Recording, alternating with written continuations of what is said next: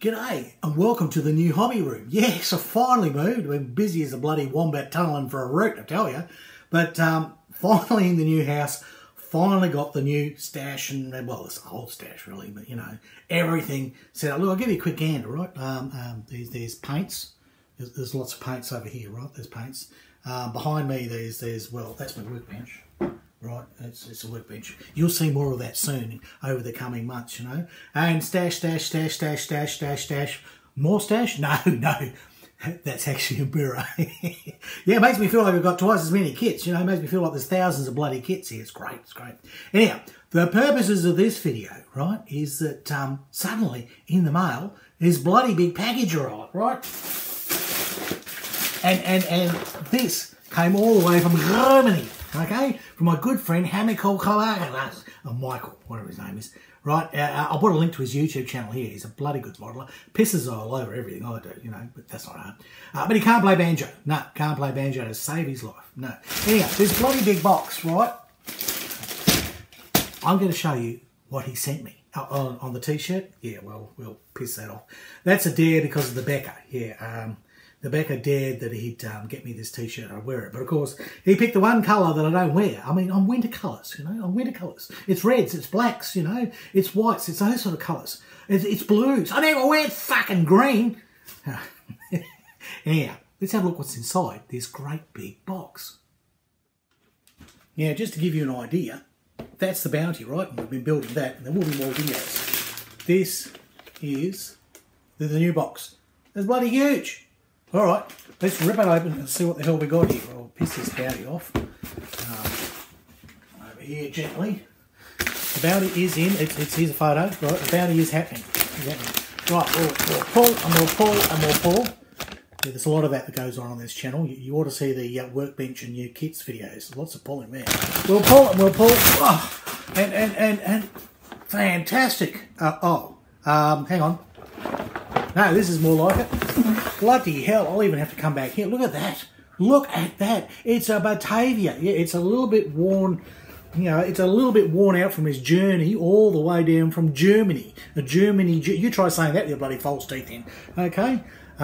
Yes, we do have a few aeroplanes here. There's occasional bloody aircraft that fly over. But there's no bloody Chinese laundry, I can tell you that. Yes. There's no bastards here parking in my driveway. There's no plumber's cracks outside my window. Enough of that. If you're on Facebook, you know about all the bullshit I had to put up with the last place. Anyhow, enough of that. Michael, sent me a Batavia. Now, I've been trying to get this kit in Australia. I have been trying and looking, and I nearly snaffled one of the model shows, you know. I saw it on a list of what a guy was selling. I went, yeah, no worries, I'll get down there, we'll grab it. I didn't think I'd need to reserve it, you know. Not everyone's after sailing ships, and bloody thing went really quickly. So I bugger. I look everywhere. All over Australia, everywhere. Couldn't find it. I got to my mate Michael in Germany. I said, look, it's a Revell kit's in Germany. Do you think you could find one? And he not only found one, he sent it to me. It's, you know, what a guy. Thanks, Michael. Thanks, mate. Yeah, enough of this waffling because it's making me cough because I'm a bit crook. It's all the bloody dust from all the moving and unpacking all my bloody boxes, you know. Yes, right. Okay. Let's have a look inside this Revell Batavia box. Now, some of you asked me if I got a bigger mat. Yes, I have. That's an A1 now. That's an A1. It's as big as you seem to be able to get with mats. It's bloody huge. And as you can see, it dwarfs a few kits I've got on there. Got a few things I'm getting organised to go in for the big competition here in Brisbane, the QMHE. Yeah, I've got a few things, a motorbike and a submarine. Anyhow, what we're more interested in is this Revell kit and Batavia. And as you can see, it's all there in that crumpled box. Surprisingly, it all survived, despite the fact that the international posties managed to play trampoline on it. Yeah, bastards. All right, let's get off wobbly cam and let's have a look at the sprues. All right. What do you get in the box? Well, everything's in bags. Well, the hull halves are in bags and everything's preserved. We'll get them out shortly, but they look nice. You also get another big bag here. It does seem to have a rather interesting curve to the sprues. It's a curved sprue. I hope it was meant to be that way, and that's not a effort of the posties. Who knows? Tell you what, let's open these packages up, and then we'll get to see everything that's inside. So bringing that first screw out again, this has my hull halves, and as you can see they're huge. I mean, the Bounty is about that wide, okay? And that's in 1/100 scale. This is 1/140 scale, or was it 1/150th? And it's you know, so it's a smaller scale, but it's a bigger ship.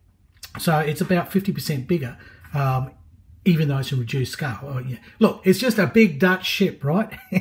Yeah, this was a Dutch trading ship, right, the Batavia, and it has quite a big history, and I'll get into that shortly because it's quite famous here in Australia because the thing actually got dashed ashore here. Well, more about that later. But look, the kit is flash-free. Try saying that with your blade teeth in. Flash-free. We'll have to put up with a few cars going by here.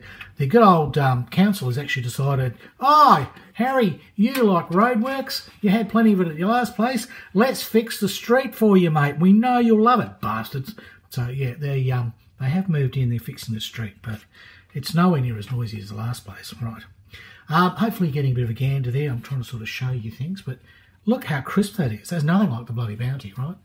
Admittedly, the Bounty is a very old kit. This is mid-90s, about 96, I think, was moulded. Very crisp, very clean, very detailed. It's you know, bloody nice, bloody nice. I mean, I don't think we've looked at. Let's have a look. Can we see this? Can you see the detail there? It would be nice if these were parts that you glue on, but they have done a beautiful job of moulding them. So even under here, these little figureheads, right? So tiny little cherubs here. Yeah. So that's looking pretty good right off the bat, and those halves should build into a very impressive sized ship. I mean, even look at the little bloody, you know, the little lifeboat they've got, and it's the same size, if not bigger, than the Bounties. And yet again, this scale is at least 1/3, you know, 1/3 less. All right, let's move on.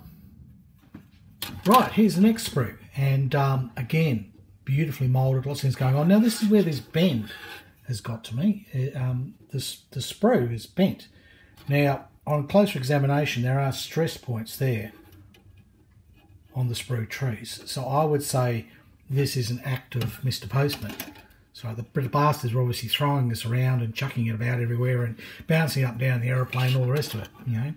But it doesn't look like it's damaged anything. In fact, the stress points where it has bent is independent of the parts so far. Let's see how we go. Let's see how we go. Now, something of note. Look at this. This is the stern. Let's get a look at that. Now look at the detail there, right? Again, those little bloody cherubs. Look at the little bastards. They're nice, and there's a coat of arms. Everything's there, and it's so finely moulded in here. I mean, I think there's a tiny bit of flash in there. You can barely see it. It'll come out with, you know, just waving the knife at it. But really, the quality and the moulding is absolutely excellent. Now have a look here at this grating. This is in the front of the ship. This is on the heads, you know. And that's a part that they could muck up, and that's a part you normally get heaps of flash in. But look at that. It is brilliant. You won't have to do much at all. I think there's probably only one I can see I might have to clean out, one of those tiny squares. And even then, that might be my imagination. Because doesn't that look brilliant? And then we have a look at the deck, and look at the wood grain on that. Now, they might be a bit exaggerated for the scale. I mean, the planks look fairly wide. You know, you've got to multiply them by 140 to get to the actual size. And that grain looks more like the grain you'd get probably in a small piece of wood at 1:1 scale. But look, they've gone to the effort to give you something interesting that'll take a wash. So that's good, you know, even if it is fairly unrealistic. But I don't know, I don't mind it. I like it. Now here are some railings where on the Bounty I was spending forever cleaning the bloody things up and getting rid of all the flash and everything. But look at those, and they look like they've got more little bloody something or others. It actually looks like bloody bunch of arseholes, but I don't know. I don't know what they are. It looks like bums to me. But they are ornately detailed and beautifully moulded. So we should have no problem with those whatsoever. Here's the other big sprue. This one's bent, well, not as much, but it does have a bend in it. But again, things seem to have survived. So you can see the masts here, which are in two halves. Interesting. That's very much like a Heller thing. Very much like a Heller thing to put things in two halves. But they've remained straight and everything's bent around them. At least that's how it appears. So we'll see how we go there. Similarly over here, you've got another. This would be probably the mainmast. Looks pretty big, and they've gone to the trouble of actually moulding the rope on for you. So I don't know if you can see that. Can you see it there? The rope's actually moulded on. So I don't know if the camera will focus. There we go. Okay, so you actually got moulded on rope. That's rather cute. So all we have to do is wash that. Now moving on, there's so much to look at here. Look at these little crow's nests. Aren't they nice? Aren't they lovely? They are nicely detailed. We have got lots and lots and lots of blocks for the tackle, right? And the stanchions here, basically all the belay points. Look at those. No need to clean up. I mean, the Bounty, I spent forever cleaning these sort of things up, hours and hours. These are all fine. Beautifully moulded little the trucks for the cannons. The cannons, again, clean as a whistle. Look, the kit is just gorgeous. It really is. It should be a joy to build. Spars and yard arms look really good. They're very clean. I mean, we can just cut this out and glue it together. Oh, we got to paint it, yeah, of course, and rig it, and, you know, put some sails on it. But you know what I mean, you know? I mean, even look, we get a lantern. I had to make the lanterns for the Bounty. So look at that, you know, more stanchions, all right, more belay points. So look at the dead eyes here. Look at them. Beautifully moulded. Beautifully moulded. Hopefully we'll be able to get the thread through those. That is terrific. And the capstan. Look at that. It's already modelled the arms in. And they're correctly done as flat beams. It is just lovely. Everywhere I look on this, everything I look at has crispness and detail. It just looks terrific. And this is like chalk and cheese to that Bounty kit. I mean, although I've made that Bounty come up fairly nice, I think so, you know, it's really looking good. But I had to spend a lot of time and I had to do a lot of things, which I enjoyed doing. But this kit is worlds apart, and admittedly, it's many years different in the moulding. This is beautiful. This is a lovely kit. The last sprue you get are the ratlines. Well, the shrouds and the ratlines, as I explained before. The ratlines are only the horizontal ones, actually. The vertical lines are shrouds. It's so beautifully done, and the ratlines themselves are actually very well moulded. You'd get away with them, quite frankly. If I didn't have my ratline tool and I wasn't keen about doing it myself, I'd just use these. They'll actually look fantastic on this model. No problem at all. One of the parts that you get in this kit is quite nice, but I won't use it, is these plastic sails. Now, that's about they're that form. They're very thin. They certainly do the job. There's no problem there. They've also suffered a bit of wear and tear with the trip. So, anybody wants some vac form sails? I'll send them to you. I'll need to measure them all up first so that I can make my cloth ones. And hopefully my seamstress, hello Jess. Yes, Jess would sew them up again for me. All right, let's see what else we can find. And finally, in the box, you get these little tidbits. You get a little bit of cord here, which you can run the anchor with. You get your running rigging line, and you get your standing rigging line. Okay, so that's quite good. And they've supplied a lot of it. So obviously they think you're going to be putting a lot of bloody string on this thing. And they give you all the colours. Look at that. I assume they're acrylic, you know, water-based colours. We'll give them a try. I haven't really used Revell colours, ever. We don't really sort of see them here. I'm sure they are in the shops. I just don't see them, you know. And they give you a baby, a tiny little Revell contactor, right? It's much smaller than the one that I normally get and break the bloody end off because it's forever getting bloody bumped and snapped and everything. So that'll be fun. I'll use that. I'll certainly enjoy playing with that. See if I can try not to bugger it up. So, all right, let's have a look at the instructions and briefly go through that and see how it all goes together. Let's take a look at the instructions. And Revell, as usual, gives you the black and white version of the beautiful artwork that was on the cover of the box, albeit in colour. And then they give you a bit of a history. Now, it's a bit of an abbreviated history, and they gloss over some of the major points, and that being that, yes, it was its maiden voyage, yes, this ship, 1628, yes, it did leave Amsterdam, it was heading for Java, Indonesia, and, you know, it was part of the spice trade for the Dutch. That's all true, but what they don't put in there is the intrigue in the story in there, which is nearly as interesting as Mutiny on the Bounty, in that there were a faction in the crew, some of the, well, not officers, but some of the, certainly the major seamen there. They had plans from the start to mutiny and take over the ship and basically to take the spices and keep them for themselves and to make a whole lot of money. There was a whole thing going on. And during all that, yes, it did crash on a reef out near Western Australia, and a lot of people were drowned. 40 of them were drowned. The rest, 300 odd of the crew and passengers, managed to make it to an island. And there was certainly a lot of turmoil there because they had a contingent of soldiers on the ship, because this thing's fairly heavily armed. It's got quite a lot of cannons in it, and the Dutch had to do that to protect their investment and their ships and basically their spices, because they were worth quintillions. Yes, well, lots of money in their day, you know, literally even millions of dollars in their day, really. It was a very, very, very lucrative thing for the Dutch to go and get spices from the East Indies, pay those guys like a couple of shekels, shoot them all the way back to Europe, and then sell them for, you know, 200, 300, 400, 500 times what they bought them for.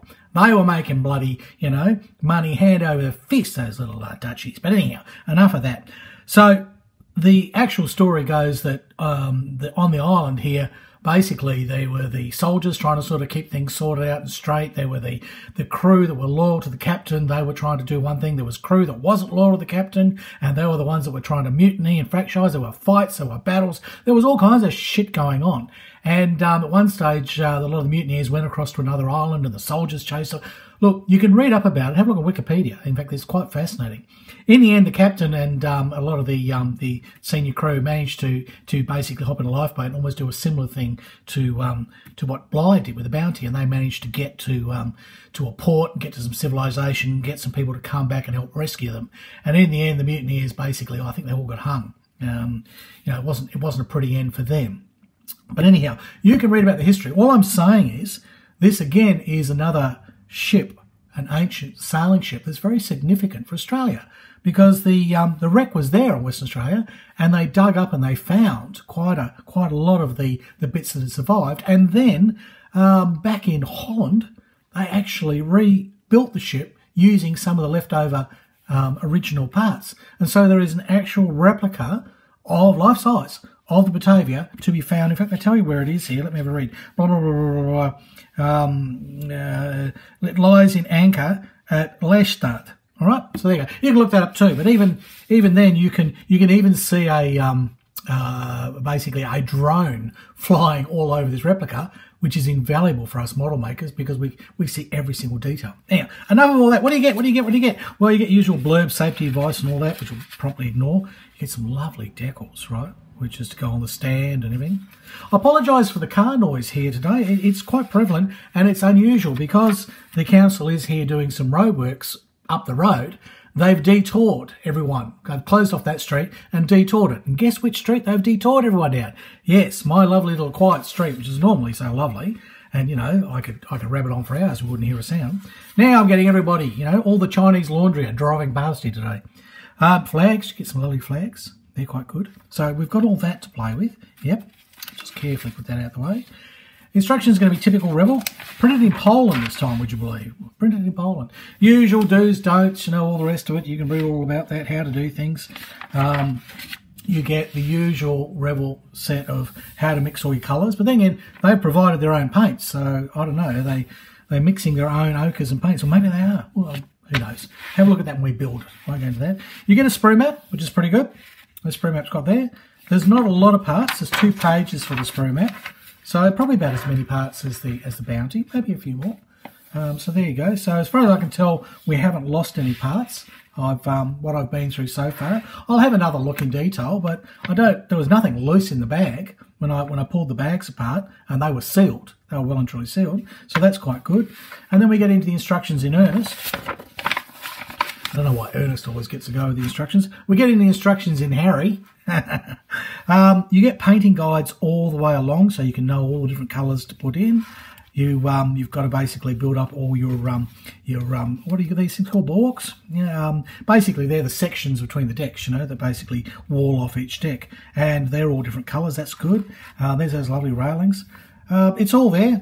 It's all there. You get, you know, a lot of it is paint, paint, paint. Like with anything like this, with one of these period ships, paint, paint, paint, paint, paint, paint, paint, cut, glue, assemble. And that's basically the order of things. There's a lot of that. Oh, and then rig until your fingers bleed. Okay, so what have we got now? We've got a bloody jet flying over. We'll just talk over that. Yeah, everything's happened today. It's planes, trains and bloody automobiles. But honestly, this place is usually quiet. They've just decided, Harry's doing a video. Let's all go over and have a look. Bastards, bastards. This is the price of celebrity, you see. This is what happens when you're famous. People won't leave you alone. Yep, you've got 3 cannons aside, which are going to go through little portholes. So that's lovely. And there are little steps. There isn't a deck in there. I could build a deck in there, but honestly, I don't think you're going to be able to see much. I might sort of have a look at that when I build it. And those little pedestals, they're probably all you need. Probably all you need. You know, see, that goes in. Your main deck then goes over the top. That's it. You've then got your stern. You've got your rudder. That goes on. They're all separate pieces, which is lovely. Then you're putting in those bulwarks, or whatever you want to call them.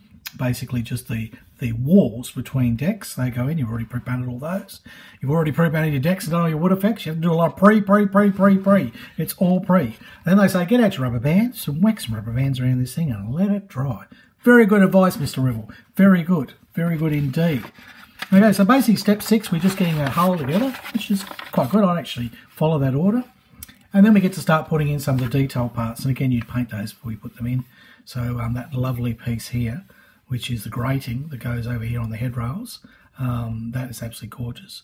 And then you've got your, I know the name of these, but I'll look it up another day. But basically these are little posts that stick out and they basically anchors hang off them.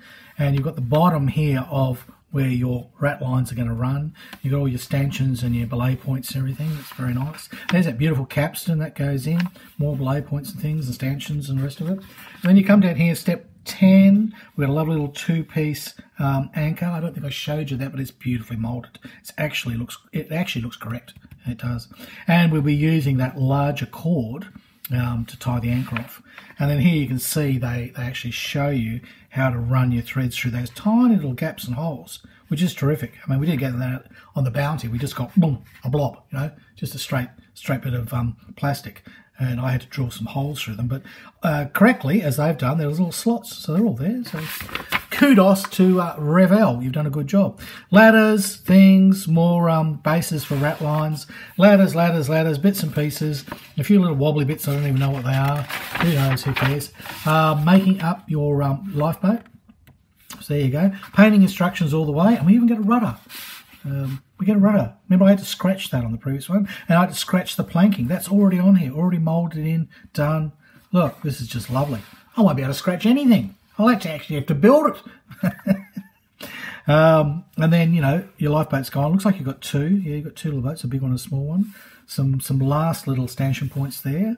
And there should be cannons on the deck. We haven't got to that. You've got a nice little picture here. They've got a little question mark. Oh, look, they're saying here... They're saying here, look, you could put your lifeboats on the deck, or if you're doing a diorama, you could have them trailing behind and basically roped and towed. That's nice, isn't it? Good thinking, Mr. Revell. All right, here we go. We can actually see this one. It's nice and wide and big. All the painting instructions for that beautiful transom astern, right? And there's so much detail. There's all these little cherubs and critters, and they, you know, used to go crazy with their boats, didn't they? Used to paint them up and do all kinds of bloody beautiful things. There's some decals. I think that number 3 refers to a decal that goes there, or we can paint it. There's the lion that is basically its figurehead. That's lovely. We'll paint that up. And what's a mermaid here? Oh, look, there's stuff everywhere. This is a gorgeous ship. It really is. It really is a gorgeous little ship. And you've got all your colours and all your instructions as to what to do there. So then we get into the masts. All we've done is built the bottom of the boat. So we've got masts here. And as I said, all those parts look lovely and clean. There should be no problem putting that together. 2 pieces, see how we go. I don't normally like that. Like if I get a 2-piece barrel, I throw it in the bin if I'm doing armour and I go and buy a metal one. We'll see. I mean, I could make my own, but these are beautifully tapered. They're all correctly set up. We'll see. We'll put one together and see how it goes. If it fits nicely, we'll use it. If not, we'll ditch it and I'll basically buy a piece of tapered dowel and I'll do it myself. So that's all there. There's more. You make more of those. So, you know. All there, all easy to fire. Very nice instructions. Very nice instructions. And then you would put your masts in, all right? exactly the order I would do it, or change the order in the instructions is how I would build a ship. It's quite often I differ, but so far it looks pretty well. There we go, there's a bit of traffic. Hello, yes, yeah, I'm doing a video. Yeah, thank you. So there we go. Finally, they say put the lantern on. It's a good idea. I'd leave it till later on. I probably wouldn't even put it on until after the rigging, because knowing me, I'd knock the bloody thing off. And then we're putting in our rat lines, okay, which, as I say, the kit's supplied ones are actually quite usable indeed. But I will use my wonderful new little rat line tool and I'll do my own. There will be a video up on that shortly. I keep promising it. There's been all this moving house bullshit. Then they've got your standing rigging, okay, it's exactly right. That's what I would do next, standing rigging. They even include tips on how to do the crow's feet here, which is a complicated piece of rigging that goes into the base of the crow's nest up here, and there's also another one, smaller one there. That's lovely. I intend to do that on the Bounty, but it's not in the instructions anywhere. I had to research rigging to find out about that, because you have a you have a mainstay, and then you have a safety stay, you see, and then you have these crow's feet, which is just a whole lot of little lines, right? Which obviously they take tension and to take the load. It's actually one continuous line, and she runs up, down, and through the rest of it. So it's like a big pulley. So it basically does allow everything to move, and it won't snap because it's basically an entire pulley mechanism. I'll explain more about that when I rig the Bounty, and I'll show you how to do all that. So that's all correct. I'd agree with all that. Spitting on everything, Harry Houdini.